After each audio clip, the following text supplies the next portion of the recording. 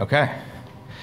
Hi, everybody. My name is Francis Bitonti. I'm the CEO and co-founder of Lexset. Given the crowd, I've also done quite a bit of work in 3D printing, also the author of a book called Design for Additive Manufacturing. So just given the crowd, might want to separate those two. I'm here to talk about Lexset and AI today.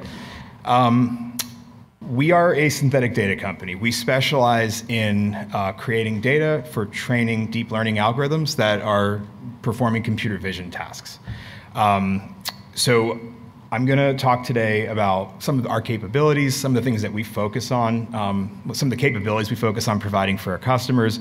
And I'm going to close with a case study. And really, the point I want to make is that this isn't just about getting somebody data. I think this for us is very much about changing the way deep learning engineers work with data. We're trying to give these teams of people capabilities that they wouldn't have had before, and create some agility in the process that quite frankly, isn't there today. Let's just start off and say, like, neural networks, they consume a lot of data, right? Just like our friend Pac-Man going ahead, munching up little bits, right? They're constantly hungry for data. If you want to continue to improve the models and iterate on your models, you're constantly feeding new data into these algorithms. And it's a fundamental, just critical part of what you're doing. And in many cases, well, in almost all cases, this consumes more energy and time and cost than actually training and developing these algorithms. I think this is something, unless you're intimately intimately engaged in the craft of training these models, you may not realize exactly what goes on behind the scenes to get these data sets fed into these models. It takes about 20% of this process is actually developing the algorithm.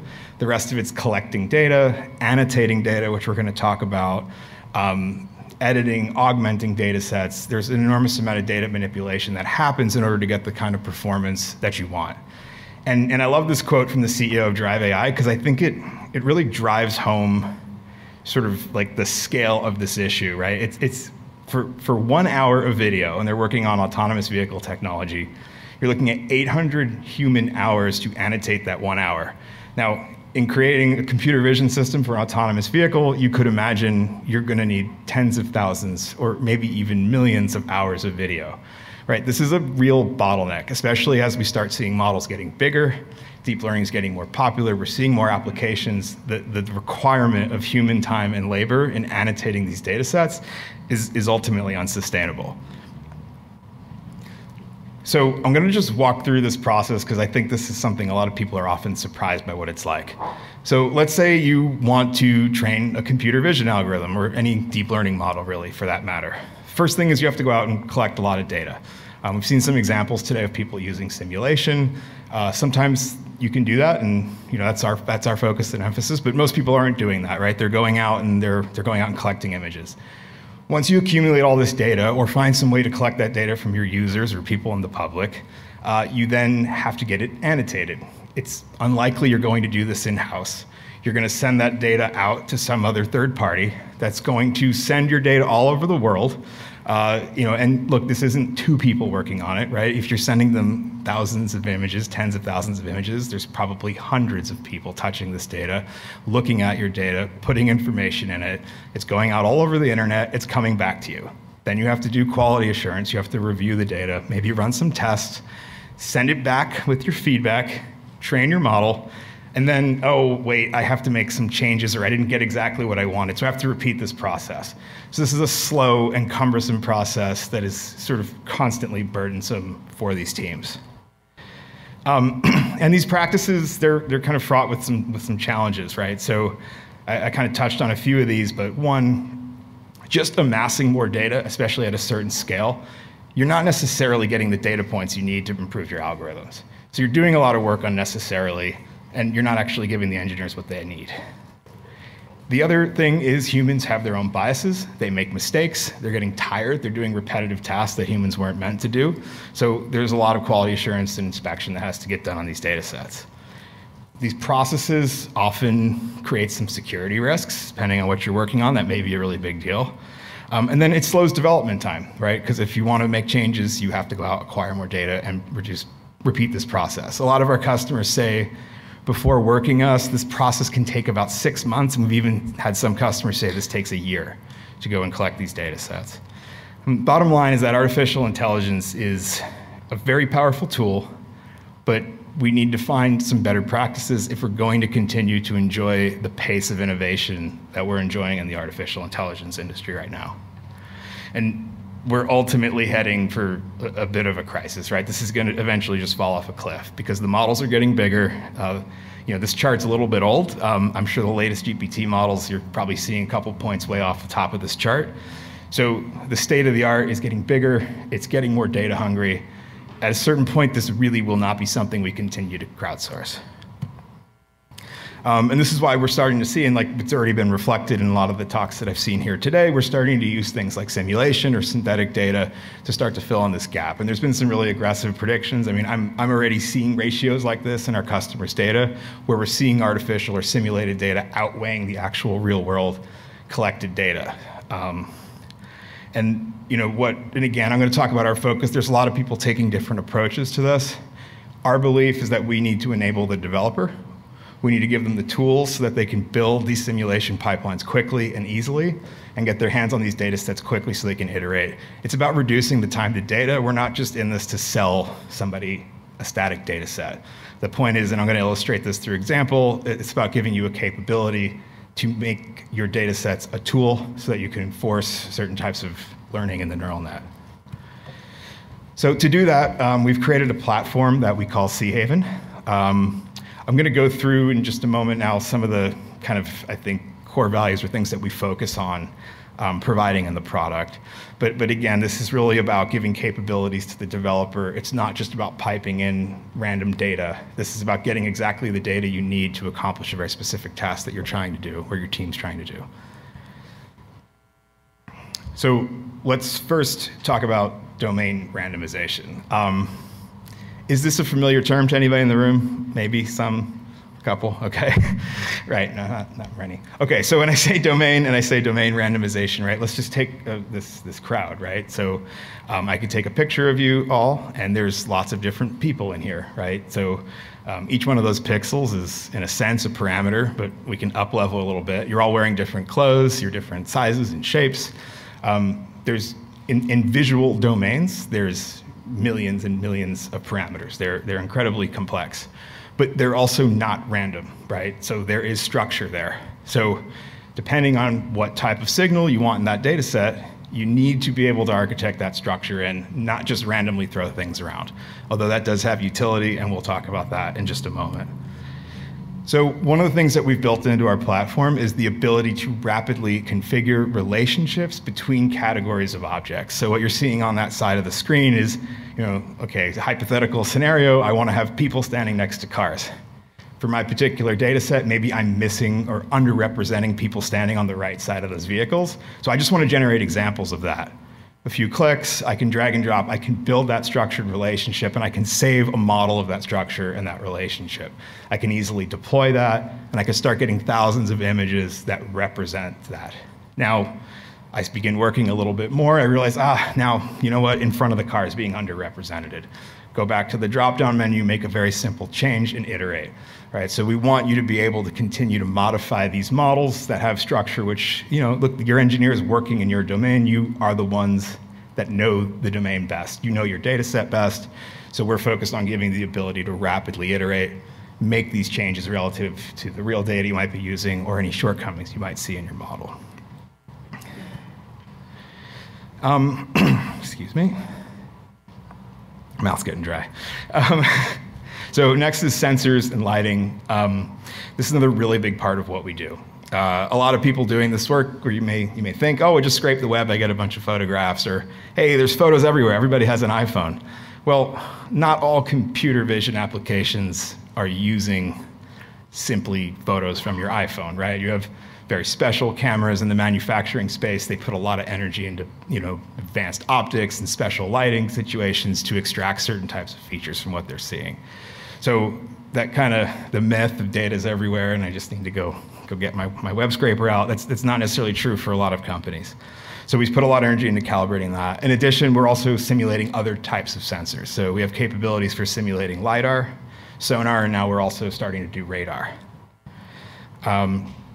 This is an example of a kind of more complete randomization. This is actually a data set turned into a GIF. But we did that so you can kind of see all the variety, right? So in this case, we're interested in tracking these hands, right? We're interested in like tracking these poses in American Sign Language. But what you see here is that I have a lot of control, again, over the randomization and the variables here. I can choose the types of environments that are showing up. I can choose the types of lighting that I'm seeing and the variety of that lighting. You're even seeing at the end of this little video, you're seeing even selecting poses, right? And we can open up that scope or narrow it as much as we want. And then the last sort of prong of this, and the last thing that we need to enable is that this work all requires that we have really good 3D content. We've curated thousands of 3D models of things that you would find all around the world, everything from the furniture in your home to the cars out in the street, telephone poles, all this stuff. But we need more than just those models. What we also need is rich metadata. We need to know what is that made of, right? If I want to switch the sensor modality to radar, I need to know what is the material, right? So I can have my software do that. What are some areas on this object where I could, attach other items or we can interact with, right? So what we also have in addition to this 3D content is this rich metadata. We also allow customers to upload their own, because particularly also in the manufacturing space, people have their own proprietary CAD files, and we allow this type of annotation to be done so that they can interact with our system in this way.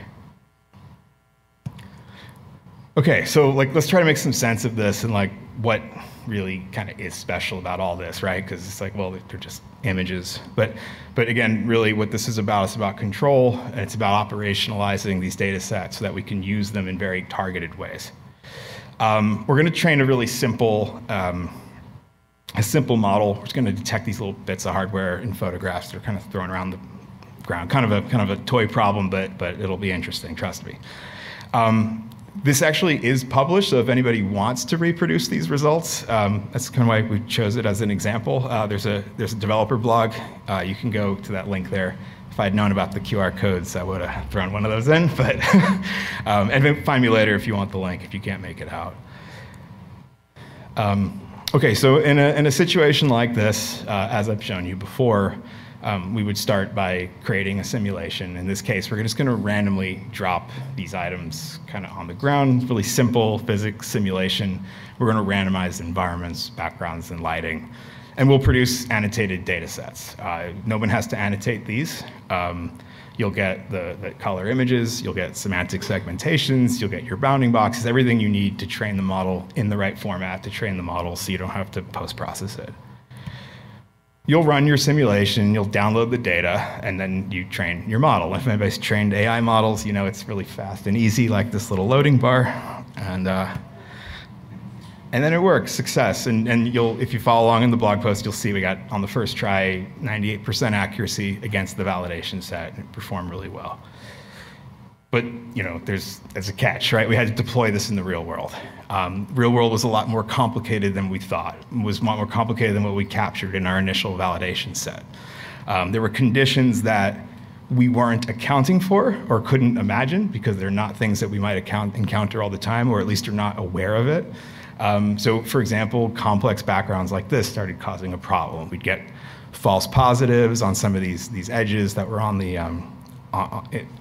wood embossings, and the accuracy of the model would fall by 10% when deployed in real-world conditions. So before I show you how we fix something like this, I want to talk about kind of what's causing this problem. And for those of you working in AI, there may be other reasons for this. In this particular case, this is what was causing this issue. Okay, so stepping back, how do these CNNs work? So what these are visualizations of the filters that are in the different layers. So you're passing an image through, and then these filters are processing the image data, transforming it so they can extract certain types of features. These filters are formed and learned as they are exposed to data, and they're optimized as you train so that they can learn to extract those types of features. And I think this is a really great example here. You can see even the little dog's faces are being extracted, right, in the activations. So This is kind of what they're able to do. I mean, I'm simplifying things a bit, but this is a good visualization of what's happening there. Now, if our data sets are not representing these edge conditions, right, a lot of the world you might have a distribution like this, right? What you see and what you might collect in a 3-month period will probably fall mostly in the middle of that bell curve, right? But where your application cannot fail and where you will most undoubtedly encounter is at the edges of that bell curve, right? There's all these sorts of edge conditions that might occur. If you don't show that during the training process, the feature extraction mechanisms will not develop in such a way that they can be ready or prepared to extract the right features and make the right prediction. So what we can do, and this is what's really, I think, exciting about synthetic data, is that we're able now to introduce patterns and structures into this data set that could force these mechanisms to emerge. So this is a very simple change. We have settings built in for randomization or noise or certain types of like structured noise patterns. And what that would yield is patterns like this, right? This is not something you would most likely, I mean, unless you're at a nightclub, you're probably not gonna see lighting patterns like this, right? You're not gonna see patterns like this. But like even to my eye, it is very difficult for me to find those little pieces of, those wood screws on the table. By exposing the neural network to things like this, it learns through the training process the right types of mechanisms that it needs to differentiate those items from the background. Adding only 300 images and a training set of 10,000, we were actually able to get the accuracy back up 11%, which put us in a better place than we were before on the original validation set. And it took really no time at all, versus if I were to try to do this without synthetic data, I'd have to go and collect data. I wouldn't exactly maybe know what I'm looking for. I'd probably collect more data than I need, spend more money and more time trying to get these images. But I was able to very quickly have a hypothesis, test it, train my model, redeploy, and see the results. And I could see that they work. So, look, the message I think I really want to kind of leave you with here is that this is something that I think people need to be thinking about as part of their ML ops ecosystem, right? It's not just about getting a data set that might represent exactly what I see in the world. It's about getting tooling in place so that development teams can react to challenges and problems with their models quickly and redeploy models and iterate, right? It's a necessary tool that could give you superpowers if you embrace it. And what we really focus on, and I think the goals are, is about speeding up development time and really letting people work in novel ways that they couldn't before. So that concludes my presentation. I thank you all very much for your time.